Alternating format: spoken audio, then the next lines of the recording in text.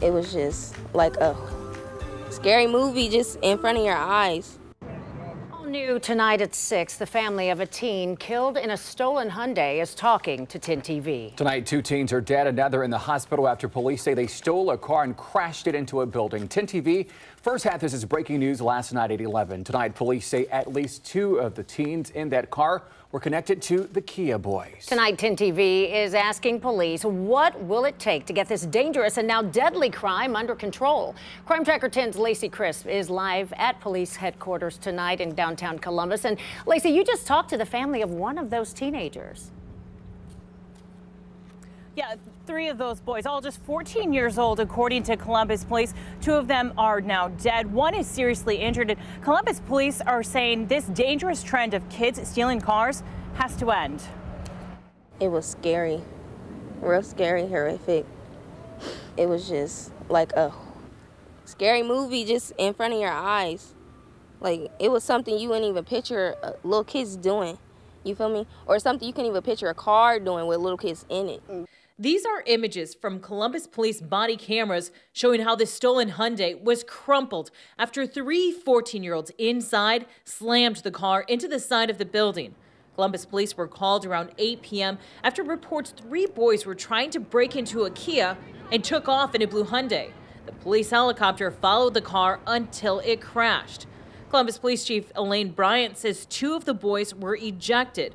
Gianna Armstrong says her little brother, Javon Reed, was one of the 2 who did not survive. My brother, he a goofy kid, definitely.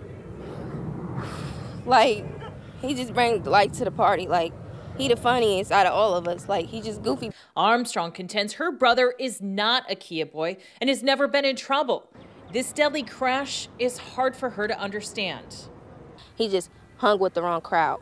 He hung with the wrong crowd after we told him multiple times, watch who you hang with and make sure you hanging with the right crowd, because the wrong crowd could get you in trouble. We've had these kids associated with our Kia boys trends that we've been talking about, 2 of them at least. We had 2 of them that were missing. They're in missing reports. We had 2 of them that have been previous police reports with stolen autos, but 1 kid had nothing in our system. Columbus Police Commander Dwayne Mabry says of the nearly 6,000 cars that have been reported stolen in the city of Columbus this year, 40% of those are Hyundais and Kias.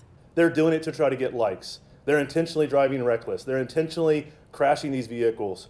Bryant says CPD will arrest the car thieves, but everyone needs to be held accountable to stop this deadly trend. And not just the children, the parents. They have to be equally involved in this effort. We have to make sure that they're on board, and we have to hold them accountable as well. For the families who saw the violent way their loved one died, they can't help but think how they felt at that moment. You know what I'm saying? Just hitting something and not knowing what's going on in the next minute. And then you lose your life. That's tragic.